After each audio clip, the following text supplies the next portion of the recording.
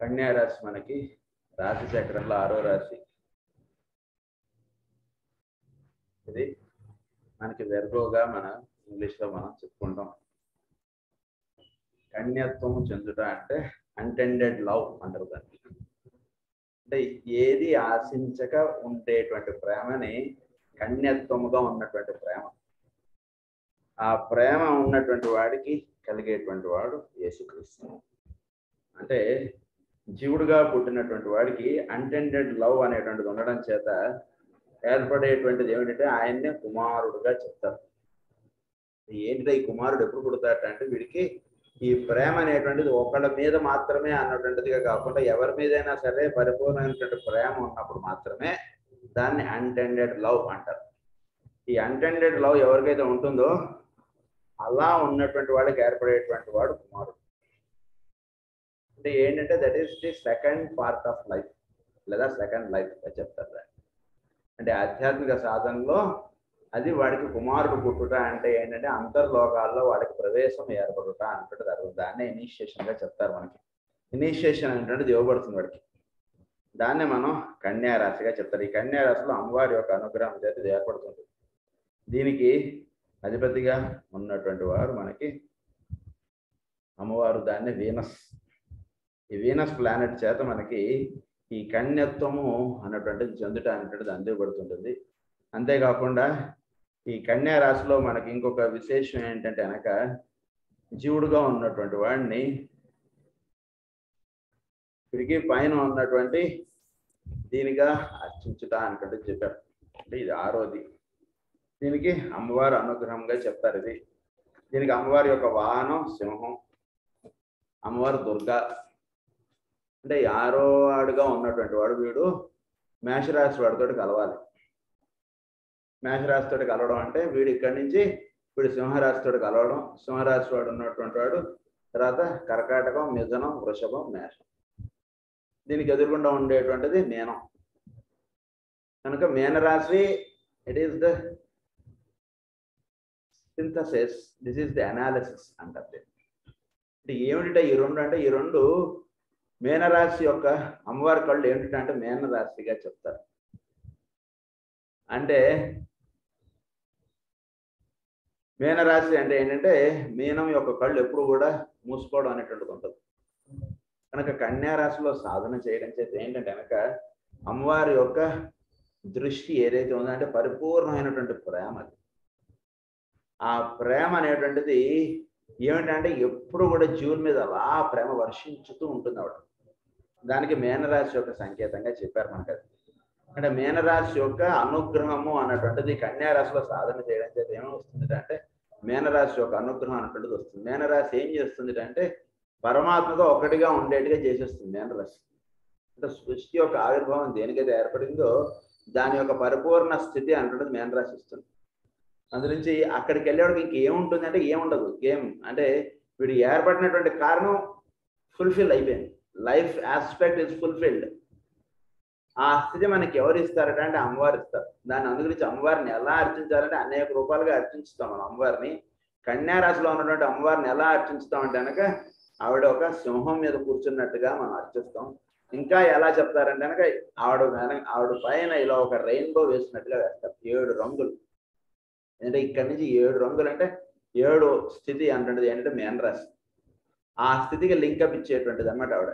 ఎందుకు ఆవిడ సింహవాహిని అయి ఉంటుంది అంటే ఏంటంటే ఈవిడ నెక్స్ట్ అంటే ఇక్కడి నుంచి సాధన చేసుకుంటూ వెళ్ళేటంటాడు. దీని నెక్స్ట్ స్టెప్ ఏమిటంటే సింహరాశి. మామూలుగా మామూలు జీవితం జీవించేటువంటి వాడికి కన్యారాశి తర్వాత వచ్చేది తులారాశి. కానీ సాధనలో ఉన్నటువంటి వాడికి కన్యారాశి నుంచి వచ్చేది సింహరాశి.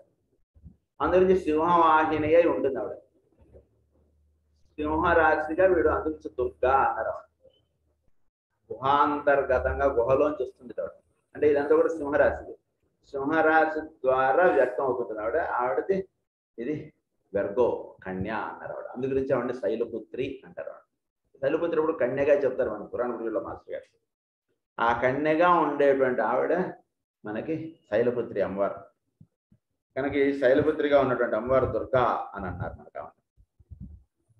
కనుక ఈ దుర్గా అన్నటువంటి అమ్మవారుగా ఏర్పడుతూ ఉన్నటువంటి ఆవిడ మనకి దీన్నే మనకి ఇంకొక దాంట్లో చెప్పినప్పుడు ఏమంటారంటే ఈ కన్యారాశిలో ఉన్నటువంటి వాడికి ఒకసారి యేసుక్రీస్తు ఆయన కూర్చోబెట్టాడు అందరు కూర్చోబెట్టి వీళ్ళందరికీ భోజనాలు పెట్టండి అన్నట్టు. ఏమంటే భోజనాలు పెడదాం అంటే శిష్యులు అన్నట్టు ఏం లేవు సార్ మన దగ్గర అయిపోయింది, ఏమన్నా 2 చేపలు 5 రొట్టెలు ఉన్నాయండి అంతే, ఏం లేవండి ఎంతమందికి ఎలా పెడతా అంటే ఏం పర్లేదు నేను పెడతా తీసుకురా అన్నట్టు. ఆ బుట్టలో ఉన్నవి ఏంటంటే 5 రొట్టెలు 2 చేపలు, ఇంత మించి ఏం లేవు అందులో. అందరిని కూర్చోబెట్టాడు ఆయన. కూర్చోబెట్టేసి అందరికీ ఇస్తున్నాడు ఆయన. అందులోంచి తీసి 5 రొట్టెలు 2 చేపలు ఒకటికి ఇచ్చాడు. మళ్ళీ తీసాడు, మళ్ళీ బుట్టలో 5 రొట్టెలు 2 చేపలు ఇచ్చాడు. ఇంకొకటి మళ్ళీ 5 రొట్టెలు 2 చేపలు ఇచ్చాడు. అలా మొత్తం అందరికీ కూడా 5 రొట్టెలు 2 చేపలు ఇచ్చేసాక అందులో చివరికి మిగిలింది 5 రొట్టెలు 2 చేపలు. ఏమంటారు ఇది 5 రొట్టెలు 2 చేపలు అంటే? 5 రొట్టెలు అంటే ఇక్కడి నుంచి సింహరాశి, అక్కడ దానిపైన కర్కాటకం, దానిపైన మిథునం, దానిపైన వృషభం, దానిపైన ఉన్నటువంటిది మేషం, దీనికి ఎదురుగుండా ఉన్నటువంటిది మీనం. అది మీన రాశిని ఎలా వర్ణిస్తారంటే 2 చేపలు ఒకదానికొకటి ఎదురుగా ఉన్నటువంటిదిగా వేస్తారు దాని గుర్తు. కనుక ఆయన ఫుడ్ అనేటువంటిది ఏమి ఇచ్చేటంటే అందరికీ ఇది 5 loaves 2 fishes అన్నారు దాన్ని. ఇది ఆయన ఫుడ్గా ఇచ్చేట వాళ్ళందరికీ. దీన్ని ఏమన్నా అంటే స్పిరిచువల్ ఫుడ్ అంటారు. దీన్ని స్పిరిచువల్ ఫుడ్ అనేటువంటిది ఆయన ఇచ్చాడు అందరికీ. ఈ స్పిరిచువల్ ఫుడ్ చేత ఏం చేశాట అంటే కన్యారాశిలో పుట్టినటువంటి వాడు ఈయన అక్కడ ఉన్నటువంటి మేన రాశికి ఈయన లింకప్ చేశాడు అందరు. కనుక ఆ విధంగా చెప్పబడినప్పుడు దాన్ని 5 రొట్టెలు 2 చేపలు కథగా చెప్తారు. దీన్ని ఇంకా చెప్పబడినప్పుడు ఇంకా ఏమంటారంటే దీన్ని 5 loaves 2 fishes అన్నారు. దీన్ని అన్నారంటే సెంట్ మార్క్ అన్నారు. అక్కడ ఉండేటువంటి డౌట్ అంటే మార్క్ అండి, సెంట్ మార్క్ అన్నారు ఆయన. దాన్నే సెంట్ మార్క్ అంటారు. ఎంత ఆయన మేన రాశిలో ఉంటాడు అంటే వీడికి the highest state of initiation అనేటువంటిది ఇచ్చేటువంటి వాడు. అంటే ఏంటి, సృష్టి అనేటువంటి దేని నుంచి వచ్చిందో మళ్ళీ దేనిలో గడిపోతుందో ఆ ఇనిషియేషన్ ఇచ్చేటువంటి వాడు మార్క్ అండి. మార్క్ ఇన్ ది ఆర్క్ అన్నారు. ఆర్క్ అంటే ఏంటంటే ఈ బోట్ అంటే ఏంటి, జీవుడు. దాని మీద మార్క్ ఏర్పడాలి. ఎవడు మార్క్ ఏర్పడాలి, వాడు మార్క్ ఏర్పడాలి. ఎం అంటారు. Mark is represented us M. M indicates mystic. అంటే పరిపూర్ణమైనటువంటి జ్ఞానం దేని చేత తెలియబడుతుందంటే మా అనేటువంటి అక్షరం చేత తెలియబడుతుంది. దాన్ని మకారము అన్నారు. దాన్ని ఈ మా అందరికీ ఎం మార్క్ ఇన్ ది ఆర్క్ అన్నారు. దాన్ని అందరికీ ఈ ఆర్క్ అనేటువంటిది ఉంటుంది మేన రాశి. కన్యారాశిలో ఉన్నటువంటి మేన రాశి ఇది చేయడం అనేటువంటి జరుగుతుంది. దాన్ని సెంట్ మార్క్ స్పీక్స్ అన్నారు. Feed the host of wisdom అన్నారు. ఏంటి సెంట్ మార్క్ స్పీక్ చేసేటువంటిది ఏంటంటే వాక్కు ఉచ్చారణ.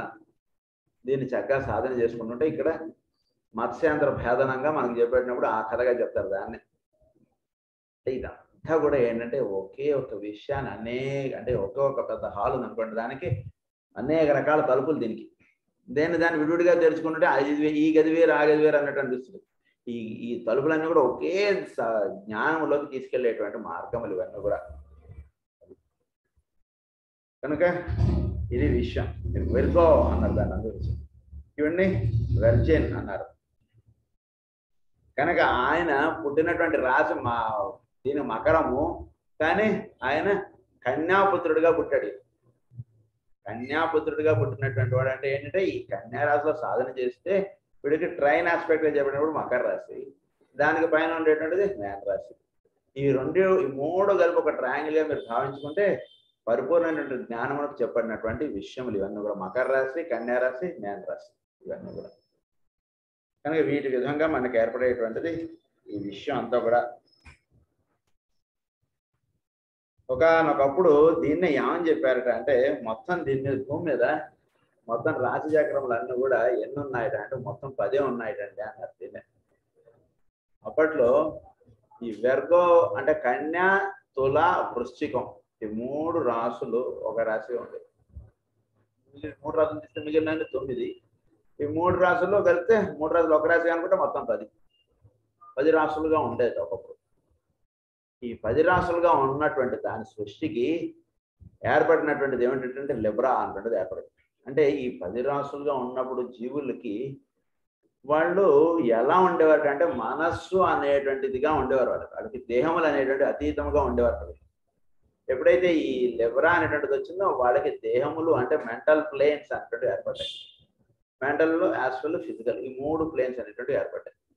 ఈ 3టికి పైన ఉన్నప్పుడు చెప్పినప్పుడు ఓన్లీ 10 రాశులే ఉన్నాయి. అంటే అప్పుడు వీళ్ళందరికీ అంటే వీడు పురుషుడు వాడు స్త్రీ అనేటివి ఏవీ లేవు ఆ స్థితిలో ఉన్నప్పుడు. ఆ స్థితిగా చెప్పబడినప్పుడు మొత్తం రాశి అప్పుడు 10 రాశులుగా ఉండేదని కూడా చెప్తారు మనకి. ఎప్పుడైతే కనుక ఈ మెంటల్ ప్లేన్ అనేటువంటిది ఏర్పడిందో దాని నుంచి ఫర్దర్ గా దిగి వచ్చినప్పుడు అప్పుడు ఏర్పడినటువంటిది లిబ్రా. ఈ లిబ్రా అనేటువంటిది అంటే దాన్నే తులా సమము అన్నారు. దాన్ని ఈ తులారాశి అనేటువంటిది ఏర్పడింది ఎప్పుడైతే ఉందో దానికి అటు ఇటుగా వచ్చినటువంటిది కన్య వృశ్చికములు. దీని చేత అప్పుడు తుల అనేటువంటిది ఈ రెండింటి మధ్యలో ఏర్పడడం చేత మొత్తం 12 రాసులుగా ఏర్పడింది. 12 రాసులుగా ఎప్పుడైతే భూమి మీదకి అప్పుడు పరిపూర్ణ జీవుడు అనేటువంటి వాడు, మానవుడు అనేటువంటి వాడు భూమి మీద ఏర్పడ్డాడు. అంతకుముందు ఏర్పడినటువంటి వాడిని ఏమన్నాడంటే వీడు మెంటల్ ప్లేన్ కి పైన ఉన్నటువంటి వాడు అప్పుడు ఉన్నటువంటి మానవ జాతి. అంటే మెంటల్ ప్లేన్ కి పైన ఉన్నప్పుడు వాడు వీడు పురుషుడు వాడు స్త్రీ అనేటువంటిది ఏది లేదు. వాళ్ళందరూ కూడా ఒకే ఒక తత్వంగా జీవించేటువంటి వాడు. ఆ స్థితి అనేటువంటిది మనకి ఇది ఇస్తుంటుంది. దాన్ని ఏమన్నారంటే మేరు అన్నారు. ఈ మేరు అనేటువంటి పర్వతం అనేటువంటి దాన్ని మేరుదేవి అన్నారు. కనుక ఈ మేరు పర్వతం there stood vertical, that is the pole was at right angles to the present position of the north. Correct గా ఎట్లా ఉండేది అంటే కరెక్ట్ గా అంటే భూమి మొదట ఏర్పడినటువంటి తత్వం ఉండేది. అంటే భూమి మీద అసలు ఎర్త్ ఫార్మేషన్ అనేటువంటిది ఏర్పడినటువంటి విషయం ఇదంతా కూడా మనకి చెప్తారు. ఈ కన్యా రాశి అంటే ఏంటంటే భూమి మీద ఈ ఎర్త్ ఫార్మేషన్ అనేటువంటిది ఏర్పడినటువంటి విషయాలు కూడా మనకి ఇక్కడే చెప్తారు. భూమి మీద మొట్టమొదటిగా మనకి ఉత్తరమున గురువులు అనేటువంటి వాళ్ళు మనకి వీనస్ ప్లానెట్ నుంచి దిగి వచ్చారు. ఈ వీనస్ ప్లానెట్ మీద నుంచి మొట్టమొదటి గురువులు ఈ భూమి మీద అనేటువంటిది మొట్టమొదట నార్త్ సైడ్కి దిగి వచ్చి అక్కడ వీళ్ళు తపస్సు అనేటువంటిది చేశారు. తపస్సు అనేటువంటిది చేయడం చేత ఎర్త్ అనేటువంటిది ఫామ్ అవడం అనేటువంటిది జరిగింది. ఈ ఎర్త్ ఫామ్ అవడం అనేటువంటిది ఏర్పడిన తర్వాత దీని మీద జీవులు అనేటువంటి వాళ్ళు పుట్టారు. ఈ భూమి మీద పుట్టినటువంటి జీవులకి వాళ్ళు ఈ గురుతత్వం అనేటువంటిది వాళ్ళు అందించి మళ్ళా వాళ్ళు విడిపారు. మళ్ళా అందు గురించి మనకి వీనస్ ప్లానెట్ అనేటువంటిది ఇస్ లైక్ మనకు ఒక మదర్ ల్యాండ్. వీనస్ ప్లానెట్ అంటే భూమి మీద ఉన్నటువంటి జీవుల్ని వీళ్ళందరినీ కూడా అప్లిఫ్ట్మెంట్ అనేటువంటిది ప్రధానంగా ఇస్తున్నటువంటిది వీనస్ ప్లానెట్. శుక్రుడు అన్నారు, శుక్రగ్రహం. ఈ శుక్రగ్రహం మన భూమి ఉన్నటువంటి కక్ష కన్నా పై కక్షలో ఉంది. అందు గురించి మన భూమికి కావాల్సినంత తోడ్పాటు లేదా కావాల్సినంత సహకారము కావాల్సినటువంటి ఉన్నత స్థితి తీసుకెళ్లేటువంటిదిగా నిలిచి ఉన్నటువంటిది మనకి శుక్రగ్రహం. కనుక ఈ శుక్రగ్రహం నుంచి మొట్టమొదటిగా గురువులు అనేటువంటి వాళ్ళు భూమి మీద దిగి వచ్చారు. వాళ్ళు ఎందుకంటే ఈ భూమి మీద ఉన్నటువంటి వాళ్ళని అప్లిఫ్ట్ చేయడానికి వాళ్ళు దిగి వచ్చారు మొట్టమొదట. ఆ రకంగా ఏర్పడినటువంటి వాళ్ళు అన్నట్టు. కనుక ఈ పరిపూర్ణమైనటువంటి ప్రేమ అన్నటువంటి దానికి అంటే ఈ వెర్గో అన్నటువంటిది చాలా అసలు అంటే ఈ సాధనలో మనకి ఈ స్థితులు ఇవన్నీ మొదట చెప్పుకుంటే దానికి ఉండవలసినటువంటి మొట్టమొదటిది ఏమిటంటే పరిపూర్ణమైనటువంటి ప్రేమ. ప్రేమ కక్ష ఎవరికైతే ఉంటుందో వాళ్ళకి తర్వాత నెక్స్ట్ ఇవన్నీ కూడా. కనుక ఈ పరిపూర్ణమైనటువంటి ప్రేమ అనేటువంటిది మనకి రుచి చూపించడం అది అందించడానికి అమ్మవారు ఆవిడ దుర్గ లేదా శైలపుత్రి అమ్మవారుగా ఈ భూమి మీదకి మనకి ఏర్పడ్డారు. కనుక ఈ శైలపుత్రి అమ్మవారు అంటే మనకి ఇందులో పుట్టినటువంటి వాడు ఎవడు అంటే మనకి తులారాశిలో పుట్టినటువంటి వాడికి సాధన అనేటువంటిది ఏమిటంటే వాడికి మేషరాశితోటి మనకి చిహ్నం. అందుకే తులారాశి ఉన్నటువంటి వాడు మొట్టమొదటి అంటే తులారాశిలో పుట్టినటువంటి వాడు అంటే సామాన్యమైనటువంటి మానవుడు. వీడు అర్చించవలసింది ఎవరిట అంటే అమ్మవారిని. వీడు అమ్మవారిని అర్చించడం చేత వీడిని తీసుకెళ్ళి అమ్మవారు అయ్యవారితో కలుపుతారు. దీనికి పర్వములుగా చెప్పడినటువంటిది పార్వతి అన్నారు. దీన్ని 6గా చెప్తారు. దాన్నే ఇంకొక భాష చెప్పినప్పుడు కొండలిని అన్నారు. దీన్ని కింద అంటే పరిపూర్ణమైన లో స్టేట్ ఆఫ్ ఎగ్జిస్టెన్స్ అంటే దానిలో ఉన్నటువంటి వాడు వీడు మానవుడు. దీన్ని ఆ స్థితికి తీసుకెళ్తుంది. అమ్మవారి చేపట్టుకుంటే చాలా అలా తీసుకెళ్తుంది. అయ్యవారి దగ్గర గుడిలోకి తీసుకెళ్ళిపోయినట్టుగా తీసుకెళ్ళిపోతుంది. అయ్యవారిని డైరెక్ట్ గా పొందుదాం అంటే దొరకరు అయ్యవారు ఎప్పుడు కూడా. అందునుంచి అమ్మవారిని పట్టుకుంటే అయ్యవారు దొరుకుతారు. అయ్యవారు నీకు చాలు కదండి, మనకు అమ్మవారితో ఏం పని ఉందంటే నీకు అయ్యవారు దొరకరు.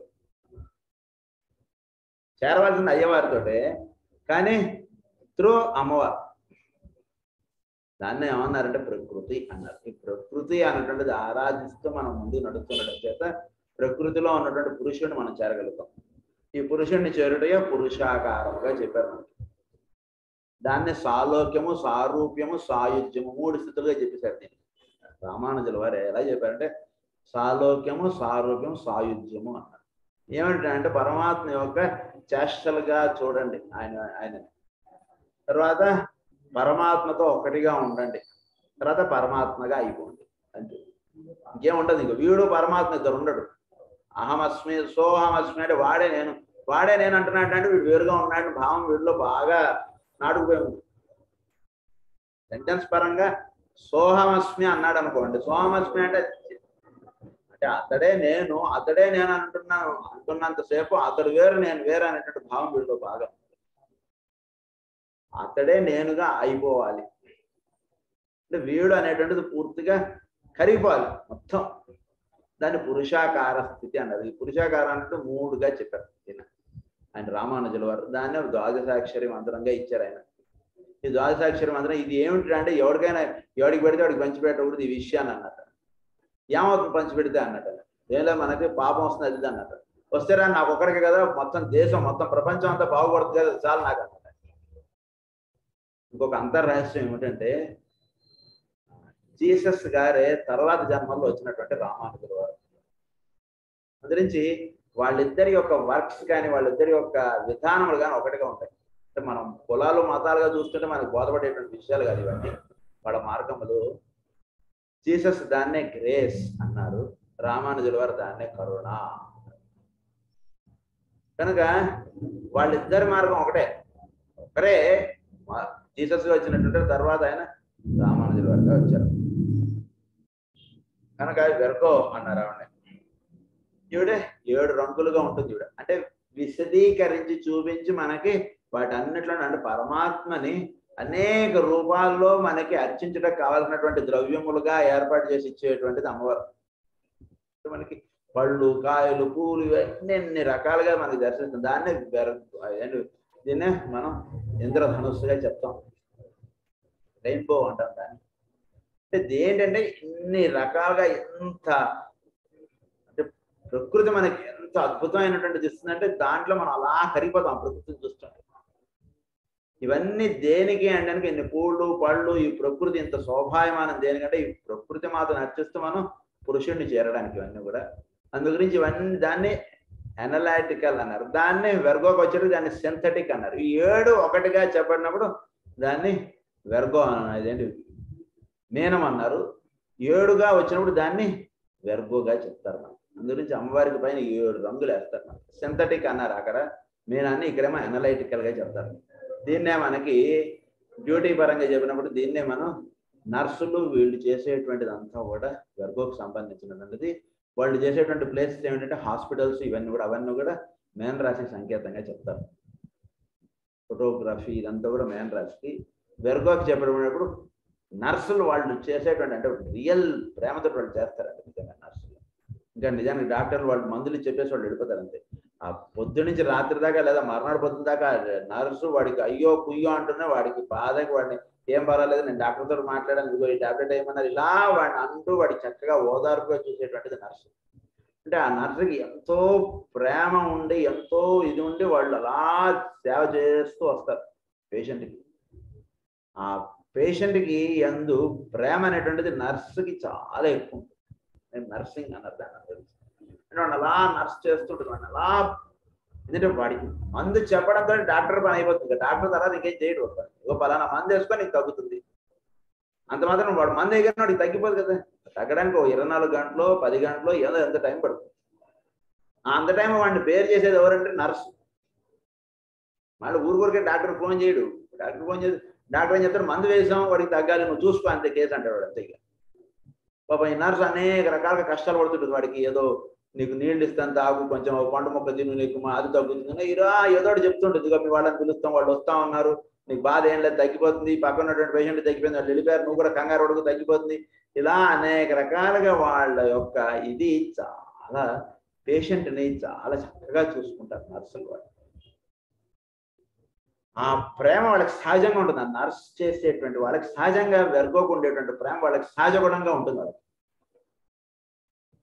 అందుచేత మాత్రం వాళ్ళు అలా సేవించగలుగుతారు వాళ్ళు నర్సులు. కనుక ఈ విధమైనటువంటి ఇదంతా కూడా ఇచ్చేటువంటి ఎవరిట అంటే అమ్మవారు. కనుక ఈ అమ్మవారుగా చెప్పబడినప్పుడు మనకి వెర్గో ఈ వెర్గో నుంచి మనకి ఏరీస్కి లింక్ అప్ అవడం, ఏరీస్ నుంచి మనం దీనిగా లింక్ అప్ అవడం అనేటువంటిది మనకి చెప్పారు. Master Jesus in the present day and for those who followed the path of grace as love, the path is under the direction of supervision of Gautama the Buddha through Shambhala. So Shambhala గ్రామము అనేటువంటిది అవుతుంది. దీని అందుకు కొంచెం చక్కటి ఇది పెట్టుకోవాలి. అంటే ఒక హైరార్కీ అనేటువంటిది పనిచేస్తుంది భూమి మీద. ఈ హైరార్కీ ఏం చేస్తుంది అంటే కనుక సకల జీవుల్ని ఎందు ప్రేమ అనేటువంటిది వాళ్ళలో కలగాలి. నువ్వు ప్రేమగా ఉండు, నువ్వు ప్రేమగా ఉండు అంటే ఎవడు పోరాడు. వాడికి సహజంగా ప్రేమ గుణం అనేటువంటిది వాడికి అవ్వాలి. పిల్లలు ఉన్నారు, పిల్లలు కొందరు టీచర్లు చాలా బాగా టీచ్ చేస్తారు. వాడు ఏ సబ్జెక్టు చదవడు, వాడికి ఏది ఇష్టం ఉండదు చదువు అంటే, కానీ ఆ టీచర్ చెప్పిన హోంవర్క్ మాత్రం వాడు గ్యారంటీ చేసేస్తారు పిల్లలు. అంటే టీచరు భయపెట్టడం చేత కొందరు లొంగుతారు, కొందరు లొంగరు. భయం చేత కొందరు లొంగుతారు గ్యారంటీ. కానీ ఫుల్గా లొంగేది దేని చేత అంటే ప్రేమ చేత లొంగుతారు. ఈ ప్రేమ అనేటువంటి దానికి చిహ్నంగా మీకు ఇంకొక విషయం చెప్తాను. క్యారెట్లో ఒక కార్డు, దాన్ని ఏమన్నారంటే ఆ కార్డు మీద ఒక చక్కటి బొమ్మ ఉంటుంది. ఏంటంటే ఒక చక్కని వనిత ఉంటుంది, షీస్ ఎ వెర్జిన్. ఆ వెర్జిన్ ఏం చేస్తుందంటే ఒక సింహం ఉంటుంది, ఆ సింహం నోరు తన యొక్క 2 చేతులతో ఇలా తెరుస్తుంది. తెరిచి ఆ సింహం యొక్క నోటిలో ఉన్నటువంటి పళ్ళు లెక్క పెడుతూ ఉంటుంది. నిజానికి ఇది సాధ్యమా అని అంటే, బొమ్మ వేశాడు కరెక్టే, బాగానే ఉంది, కానీ అది సాధ్యమా అంటే సింహం అసలు ఏంటి దానికి ఎదురుకుండా నుంచోవాలంటేనే పొడిగిపోతాం అసలు. అలాంటి దాని పలు వరుసలు లెక్కట్టాలంటే దేని చేత సాధ్యం? దానికి మత్తు మంది ఇస్తే సాధ్యం అంటారా? మత్తు మంది ఇస్తే అది నిద్రపోతుంది, పళ్ళు వరుసలు లెక్కట్లేము. అది మంచిగా నుంచొని ఉంటుంది ఆ బొమ్మలో. నుంచుని ఉన్నటువంటి సింహం యొక్క పలు వరుసలు లెక్కట్టాలిట అంటే ఆ సింహాన్ని ఈ స్త్రీ ఎంతగానో, అంటే స్త్రీ always indicates, virgin always indicates love aspect.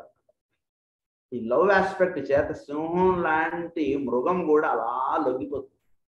బాగా గుర్తుంచుకోవాలి. అంటే ఈ భూమి మీద ఏది మార్పు తీసుకురాగలుగుతుందంటే ప్రేమ ఒక్కటే మార్పు తీసుకురాగలుగుతుంది, ఇంకా ఏది తీసుకురాగలదు. అందులో మన వాళ్ళు ఏమంటారు, దానికే మొండివాడు రాజు కంటే బలవంతుడు అన్నారు. వాడు రాజు కంటే వాడు బలవంతుడు ఎవడంటే మొండివాడు. వాడిని కూడా లొంగ చేసేది ఏంటంటే ప్రేమ. బాగా గుర్తుపెట్టుకోవాలి. రూల్స్, రెగ్యులేషన్స్, థియరీస్, ప్రిన్సిపల్స్ ఇవేవి కూడా భూమి మీద ఉన్నటువంటి మానవులు మార్చలేవు. గట్టిగా చెప్పాలి, ప్రేమ ఒక్కటి మాత్రమే ఎటువంటి వాడినైనా సరే మార్చేస్తుంది. కనుక ఆవిడ పరిపూర్ణమైనటువంటి ప్రేమతో అలా సింహం చూస్తుంటే, సింహం ఆవిడ వైపు ఇలా చూస్తుంటుంది. చూస్తే అలా నోరు తెరుస్తుంటుంది. నోరు తెరుస్తుంటే అది అలా పళ్ళు వరుస లెక్క. దాని కింద ఏమని రాస్తారంటే స్ట్రెంగ్త్ అని రాస్తారు. కార్డు కింద రాస్తారు వర్డ్ ఏంటంటే స్ట్రెంగ్త్. అంటే నిజానికి ఎవడు బలవంతుడు అంటే ఎవరికైతే పరిపూర్ణంగా ప్రేమ ఉంటుందో వాడే బలవంతుడు. ప్రేమ చేత మాత్రమే మనకి బలం. ప్రేమయే బలం మనకి ఎప్పుడు కూడా. ధనం బలం అని అనుకుంటారు చాలా మంది. ధనం బలం కాదు ఎప్పుడు కూడా గుర్తుపెట్టుకోండి. వాడు ఏదో సినిమాలో చూపిస్తున్నాడు, వీడికన్నా 10 రూపాయలు ఎక్కువ ఇస్తుంటే వీళ్ళందరూ వాడి వైపు మారిపోతారు. మరి నిజానికి వీడు బలవంతుడు, మరి వీడికన్నా వాడు బలం, రేపు పొద్దున్న వాడికన్నా ఇంకో 10 రూపాయలు ఎక్కువ ఇస్తాను అనుకోండి, వాడి వైపు మారిపోతారు. మరి వీళ్ళందరూ కూడా. కనుక ధనం బలం కాదు. ధనం అనేటువంటిది ఏంటంటే ధనం ద్వారా మనం ఇట్స్ అన్ ఈథరిక్ ఎనర్జీ అని చెప్తారు. ధనం అనేటువంటిది, ధనం గురించి చాలా విషయాలు ఉంటాయి, ఇంకోదా చెప్పుకోవచ్చు మనం. కనుక ధనం అంటే ఇక్కడ కంపేర్ చేయడం అని కాదు. నిజంగా బలవంతుడు ఎవడంటే పరిపూర్ణంగా ప్రేమ ఉంటుంది చూసారు ఎవరికైతే, వాడు నిజమైనటువంటి బలవంతుడు. భూమి మీద బలం ఎవరికి ఉంటుంది అంటే ప్రేమ అన్నటువంటి దాని చేత. అందురించి అమ్మవారు చాలా ప్రేమ అనేటువంటి దానికి అలా లొంగిపోతారు. ఎటువంటి వాడైనా సరే అలా శరణాగతి చెందిపోతాడు. ప్రేమ అనేటువంటిది అమ్మవారి నుంచి అలా వర్షింపజేస్తుంది. ప్రేమ అనేటువంటిది వర్షించడం చేత మాత్రమే జీవుల్ని అలా మార్చేయగలుగుతాం. ఎప్పుడైనా సరే మన మాట వినట్లేదండి, మా అబ్బాయి నా మాట వినట్లేదండి, ఏం చెప్పినా వాడు వినడండి అని అంటుంటే దానికి ఒకటే కారణం, మీరు మీ పిల్లవాడన్న దృష్టితో చూడకండి, వాడి మీద ఒక ప్రేమ అలా వర్షింపజేయడానికి. జస్ట్ లవ్ అలా పోరు చేయండి వాడి మీద. వాడు చిన్నపిల్లవాడు, వాడికి తెలియదు అంటే మనం పెద్దవాళ్ళం, మనకు తెలుసా, మనం ఏది చేస్తున్నాం మనకు తెలుసా. మనకన్నా పెద్దలు ఉన్నటువంటి వాళ్ళు ఏమిట్రా ఇలా చేసా అని అడిగితే మనకు సమాధానం ఏది? ఇంకా బాగా మీరు డెప్త్గా వెళ్ళి ఆలోచిస్తే మన పెద్దవాళ్ళు, మనం ఇప్పుడు పిల్లల్ని మనం అరుస్తున్నట్టుగా, తిడుతున్నట్టుగా, కరుస్తున్నట్టుగా మన పెద్దవాళ్ళు మన చేయలేదు. మీరు బాగా లో దృష్టిగా వెళ్ళి చూస్తే ఇంకా వాళ్ళ పెద్దవాళ్ళు ఇంకా అసలు చేయలేదు. వాళ్ళ యొక్క కనుసు చూపులకే వీళ్ళందరూ కూడా మారిపోయేవాళ్ళు అంతే. నాన్నగారు వస్తున్నారంటే వీడు ఇక్కడ పుస్తకాలు పట్టుకుని కూర్చున్నాడు. అంటే అంత వాడు కర్ర పట్టుకుని కొట్టేస్తాడని కాదు ఆ తండ్రి అని, అంటే అంత గౌరవం వీడికి. వాడు ఆయనకి ఎదురు చెప్పడం అనేటువంటిది ఉండదు ఇంట్లో. తండ్రికి ఎదురు చెప్పడం అనేటువంటిది ఆ పాయింట్ ఆఫ్ థింకింగ్ ఒక 50 ఏళ్ల క్రితం లేదు అసలు. మీకు జాగ్రత్త చూస్తే చరిత్ర, ఫాదర్కి ఎదురు చెప్పడం, మదర్కి ఎదురు చెప్పడం, ఇలాంటి ఫ్యామిలీస్ మీకు ఒక 50 ఏళ్ల క్రితం లేదు అసలు. ఎందుకు లేదు అంటే కనుక అప్పుడు ఉన్నటువంటి వాళ్ళు వాళ్ళ తల్లిదండ్రుల దగ్గర అలా ఉండేవారు. అదే వాళ్ళకి అదేంటి నాన్నకి ఎదురు చెప్పడం ఏంటి, అసలు ఆ పాయింటే లేదండి. ఉదాహరణకి ఎవరికైనా మనం ఫోన్ చేసాం 50 ఏళ్ల క్రితం, అవుతుంది జస్ట్ అసలు ఆ point how it can happen అంటారు. 50 ఏళ్ల క్రితం వాడిని ఎవరైనా ఇప్పుడు అడిగితే, తాతగారు మన తాతగారు ఎవరైనా, నాన్న నువ్వు ఎప్పుడైనా మీ తాతను ఎప్పుడైనా మీ నాన్న నువ్వు కొట్టావా అని అడిగాం అనుకోండి, అసలు ఆ థాటే లేదు నాకు అంటాడు. ఎందుచేతంటే ఆయన తండ్రిని అంత ప్రేమగా చూసుకున్నాడు. ప్రేమగా ఉన్నటువంటి వాడికే కోపం ఉంటుంది. బాగా గుర్తుంచుకోండి. మన సింహరాశిలో చెప్పినప్పుడు ఏమని చెప్తారంటే, ప్రేమ ఎవరికైతే ఉంటుందో వాడికి కోపం ఉంటుంది. ఎందుకంటే పిల్లవాడు చెడిపోతున్నాడు అన్నటువంటి ప్రేమ దృష్టితో అది కోపంగా ఎక్స్ప్రెస్ అవుతుంది. వీడు ఏమైతే నాకెందుకని ఉన్నటువంటి కోపం ఎందుకు ఉంటుంది, మంచిదా పోయి ఎళ్ళు తాగుపో, తినుపో, నీకు తోచినట్టు పో అంటాడు. వాడికి కోపం ఉండదు, ఏముండదు. ఎవరికి కోపం ఉంటుందంటే వీడు ఏంటి ఇలా వెళ్ళిపోతున్నాడు, వీళ్ళ మారిపోతున్నాడు, వీడు ఇలా మారిపోకూడదు, రోజు ప్రేయర్ చేయాలో పూజ చేయాలో ఏదో అనుకుంటుంది. అది ఆ ప్రేమ చేత అది కోపంగా ఎక్స్ప్రెస్ అవుతుంది. కానీ నిజానికి పరిపూర్ణమైనటువంటి ప్రేమ ఉందనుకోండి, వీడు చూపే వాడిని అలా మార్చేస్తున్నది. వర్డ్స్ అక్కర్లేదు దానికి. ప్రేమగా ఎక్స్ప్రెస్ అవుతున్నది సింహరాశి. తులారాశికి వచ్చేసరికి ఊరికి అలా ప్రేమ అలా వర్షించడం అంతే. అమ్మవారి నుంచి ధనం అగ్నిర్ ధనం వాయర్ ధనం సూర్యో ధనం వసు అంటే అమ్మవారి కొండలోంచి అలా ధనం అలా వచ్చేస్తుంది. ఏమిటి అండి ఆ కొండ అంటే, అది ప్రేమ. ప్రేమ కొండ అది అలా మనం చూస్తే అలా ఇచ్చేద్దాం అనిపిస్తుంటుంది కదా. అదేంటి మంచివాడు వాడు, ఇటువంటి వాడు, ఇవన్నీ చూసుకుని మనం ఇయ్యాలి కదా అని అనుకోదు అమ్మవారు. అలా చూస్తే అలా ధారగా అలా పోసేస్తుంటుంది ఆవిడ దగ్గర ఉన్నవన్నీ కూడా. సృష్టి అనేటువంటి ధనం ఆవిడ దగ్గర ఉంటుంది. ధనం అంటే ఏంటంటే కేవలం డబ్బులు కాదు, సృష్టిలో ఉన్నటువంటి అన్నీ కూడా ధనమే. ధనం అగ్నిర్ ధనం వాయుర్ ధనం సూర్య ధనం వసు ధనమింద్రో బృహస్పతిర్ వరుణం ధనమస్మతే. వర్షం నీళ్లు కూడా ధనమే. అదే నీళ్లు మనం కొనుక్కుంటాం చూసారా, అది కూడా ధనమే. అన్నీ ధనమే. ఇవన్నీ ఇచ్చేది ఎవరంటే అమ్మవారు. అమ్మవారి జీవుల్ని చూసి అలా పోషిస్తుంటుంది. జస్ట్ అలా వచ్చేస్తుంటుంది అంతే. కనుక అది దేని చేత అంటే ప్రేమ. కనుక సర్వ జీవులకి ప్రేమ అంటే ఆవిడకి వీళ్ళందరికీ అలా ఇచ్చేస్తే మరి వీళ్ళందరూ ఆ ప్రేమ చేత మాత్రమే మారుతారు, ఇంకా వేరే దానితో మారు. ఆ ప్రేమ అనేటువంటిది అమ్మవారి నుంచి అలా వర్షింపజేస్తూ ఉంటారు ఈ నెలంతా ఆవిడ అలా వర్షింపజేస్తుంటారు. సో ప్రేమ అనేటువంటిది ఎవరైతే దానికి లింగపోవడం దానికి ఇది చేసుకుంటూ ఉంటారో వాళ్ళందరూ కూడా చక్కగా, అంటే ప్రేమ అనేటువంటి ఒక్క గుణం అనుకుంటే మొత్తం మనకి సృష్టిలో మనం చూసేటువంటి విధానం మారిపోతుంది. ఆ ప్రేమ అనేటువంటిది సర్వ జీవుల్లోనూ మేలుకొల్పింప చేయడానికి అమ్మవారు సింహవాహినిగా మనం అర్చిస్తాం. అంటే ఈ ప్రేమ అనేటువంటి పరిపూర్ణంగా ఏం చేస్తుందంటే వాడిని మేన రాశి కలుపుతుందంట. అందు గురించి వాడు సింహవాహినిగా వేస్తారు మనకి. ఇంకా వేరే వాహనం కాకుండా సింహవాహనంగా వేయడంలో ఉద్దేశం అది. కనుక ఈ సింహవాహినిగా వచ్చినటువంటి అమ్మవారు దాన్ని శైలపుత్రి అన్నారు. ఈవిడ పరిపూర్ణమైనటువంటి ప్రేమగా మనకి దర్శనం ఇస్తుంటారు. ఆ ప్రేమకి చిహ్నంగా మనకు చూపించినటువంటి కథలే జీసస్ కథ. ఆ పరిపూర్ణమైనటువంటి ప్రేమకు సంబంధించినటువంటి కథే రామానుజుల వారి కథ, ది స్టాచ్యూ ఆఫ్ ఈక్వాలిటీ అన్నారు కదా.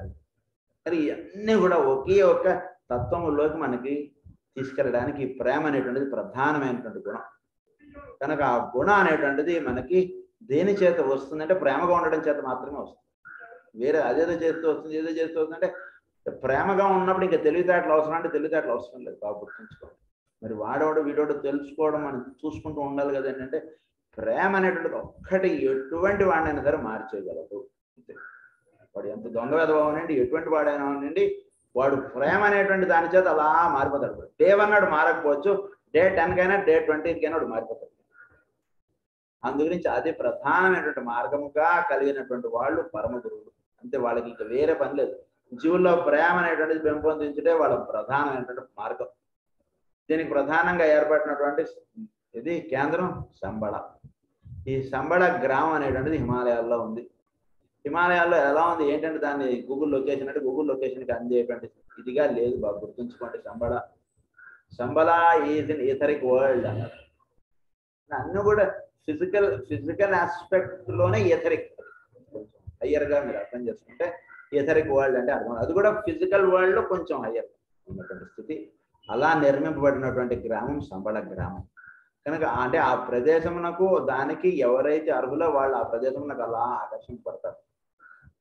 ఆ గాలికి అలా ఆకర్షింపబడతారు. అంటే ఆ సంబళ గ్రామం ఎక్కడైతే తెలియబడుతుందో అక్కడ ఫిజికల్ గోడ ఉందా, తలుపులు ఉన్నాయా, ఎన్ని తలుపులు ఉంటాయి సంబళ గ్రామమునకు, ఎంతమంది ఉంటారంటే ఇలా తలుపులకి గోడలకి లొంగేటువంటి కక్షలో కాదండి అది ఉన్నది.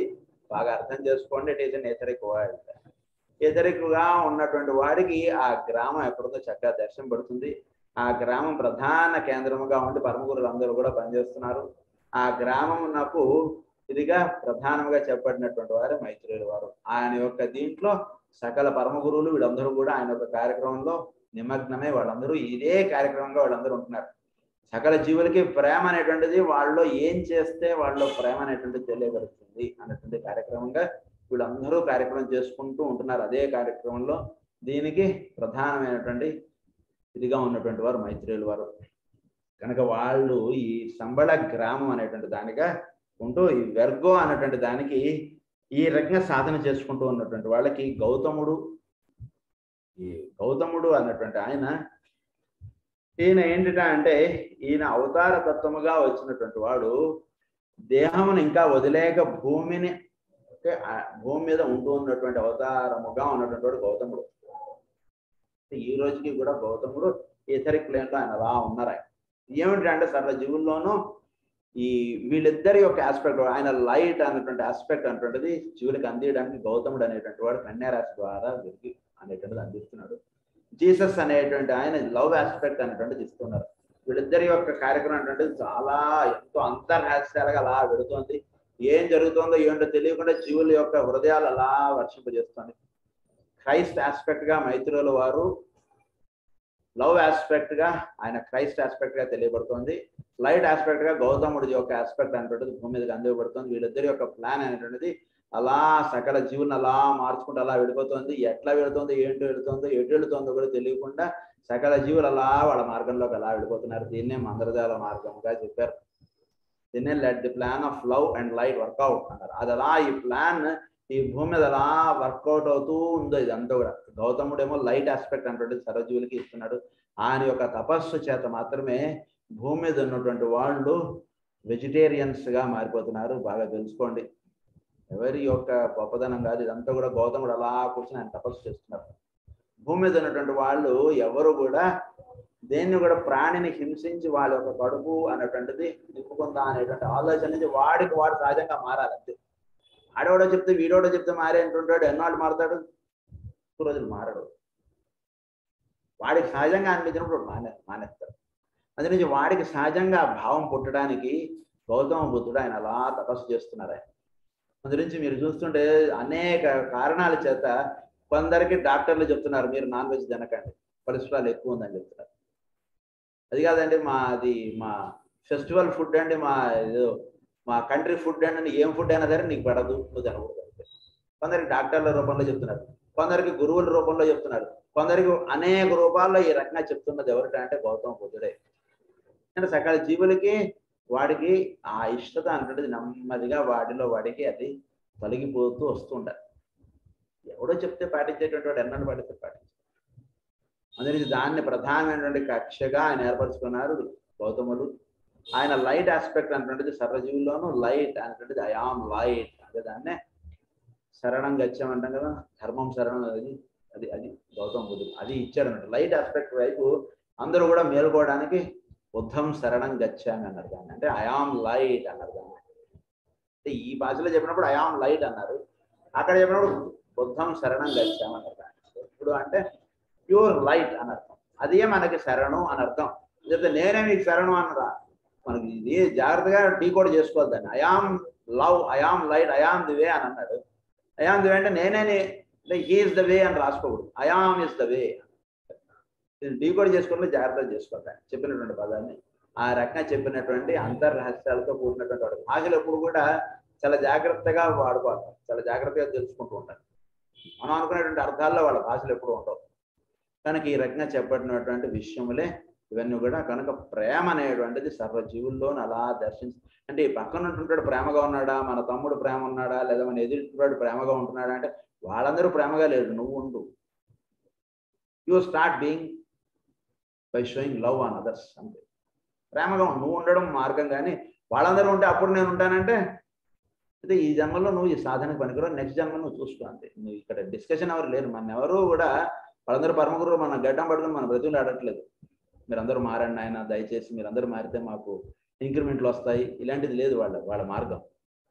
మనకిగా మారదాం అనిపిస్తే మీరు మారండి.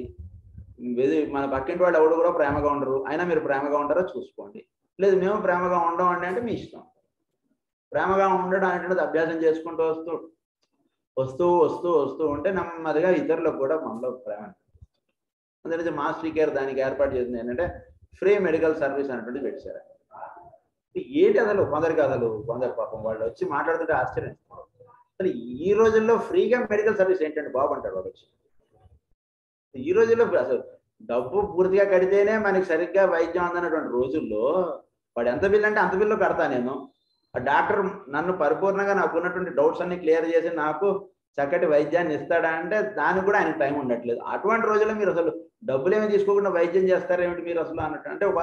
అంటే ఇదంతా కూడా పరమగురుల ఒక కార్యక్రమం మాస్టర్ గారు మనందరికీ అందించారు ఫ్రీ మెడికల్ సర్వీస్ గా. సో ఎదుటివాడు వాడు ధనం బాగా ఉన్నటువంటి వాడికి నువ్వు ఫ్రీగా నువ్వు సర్వీస్ చేయగలవా? అలాగే సార్ డబ్బులు ఇచ్చే సార్ మాది ఇదంతా మేము పూజ చేస్తాం, మేము మందులు ఇస్తాం అంటే మనం కక్కుతుంటే ఇలా వెంపర్లు ఆడతాం వాడు. నువ్వు అన్న డొనేషన్ ఇస్తావా నాకు సరే. వాడు మాస్టర్ శివి గారు అది దృష్టిలో ఉన్నప్పుడు వాడికి చక్కగా పరిపూర్ణమైనటువంటి ప్రేమతో అలాంటి వాళ్ళు కూడా ఎంతో మంది మాస్టర్ గారు నాన్నగారు మంది ఇచ్చారు. వాళ్ళు ఎంతో ధనవంతులు, ఎంతో విఐపీలు, పేర్లు అవన్నీ చెప్పడం వీలు పడదు. అలాంటి వాళ్ళు వచ్చి లైన్లో కూర్చొని వాళ్ళు మందులు తీసుకుని వెళ్ళేవారు. అంటే వాళ్ళకి వాళ్ళు పిలిస్తేనే ఇంటికి వచ్చి వాళ్ళు డాక్టర్లు మందులు ఇచ్చి వెళ్తారండి. వాళ్ళ ఇంటికి వచ్చి వాళ్ళ అపాయింట్మెంట్ తీసుకుని డాక్టర్లు వాళ్ళు మంది ఇచ్చి వెళ్తారు. అలాంటి వాళ్ళు వచ్చి ఇక్కడ లైన్లో నుంచి వాళ్ళు మందులు తీసుకుని వెళ్ళేవారు నాన్నగారి దగ్గర, మాస్టర్ గారి దగ్గర. ఎందుచేత జస్ట్ డాక్టర్ గారే వాళ్ళకి అపాయింట్మెంట్ తీసుకుని ఎన్నింటికి రమ్మంటారు సార్ మీకు వైద్య చికిత్స చేయడానికి అంటే, అయితే నాకు 3 గంటల మీటింగ్ ఉంది, నువ్వు 3:30కి రా అంటే 3:30కి డాక్టర్ గారు వచ్చి వెయిట్ చేస్తారు. అలాంటి వాళ్ళు కూడా లైన్లో వచ్చి మాస్టర్ గారి దగ్గర నాన్నగారి దగ్గర మందులు తీసుకుని వెళ్ళేవారు. ఎందుకు వెళ్ళారు అంటే ప్రేమ. వీళ్ళు ఎంతమందిని ఇచ్చి నాకు డొనేషన్ ఇస్తావా లేదా, నువ్వు నాకు ల్యాండ్ ఇప్పిస్తావా ఏమిటి, ఇలాంటిది లేదు కదా వాళ్ళ మధ్యలో. ఎక్కడ వాడు భావం ఎక్కడ లేదు కదా. పరిపూర్ణమైనటువంటి ప్రేమ అలా చూపిస్తుంటారు వాళ్ళ మీద. వాళ్ళకి ఏం కావాలో ఇతరులు మామూలు ఒక సామాన్య మానవుడికి ఎలా అయితే సేవ చేసేవారు అంత రాజకీయవేత్తకి, అంత ధనవంతుడికి, అంత విఐపీలకు కూడా అలానే ప్రేమ చూపిస్తూ వాళ్ళు వైద్యం చేస్తారు. అందు గురించి వాళ్ళు వస్తారు. ఎందుకంటే అటువంటిది కావాలి జీవులకి. ధనం అనేటువంటిది వస్తుంది, ధనం డజంట్ మ్యాటర్, అది money is not a matter of thing. ప్రేమగా ఎదుటివాడు మంచి మంది ఇస్తే మనకు తగ్గుతుంది అనేటువంటి భావం వాళ్ళకు. అందునుంచి అది ఇక్కడ దొరుకుతుంది కాబట్టి నాన్నగారి దగ్గర, మాస్టర్ గారి దగ్గర అలా వాళ్ళు వచ్చి అలా కూర్చొని మందులు తీసుకునేవారు.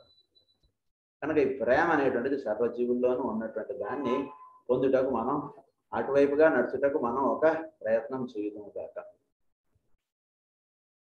ఒక 5 నిమిషాలు మనం పూర్ణ ధ్యానం అనేటువంటి చేసుకుందాం. అందరూ కూడా కన్నులు మూసుకోండి.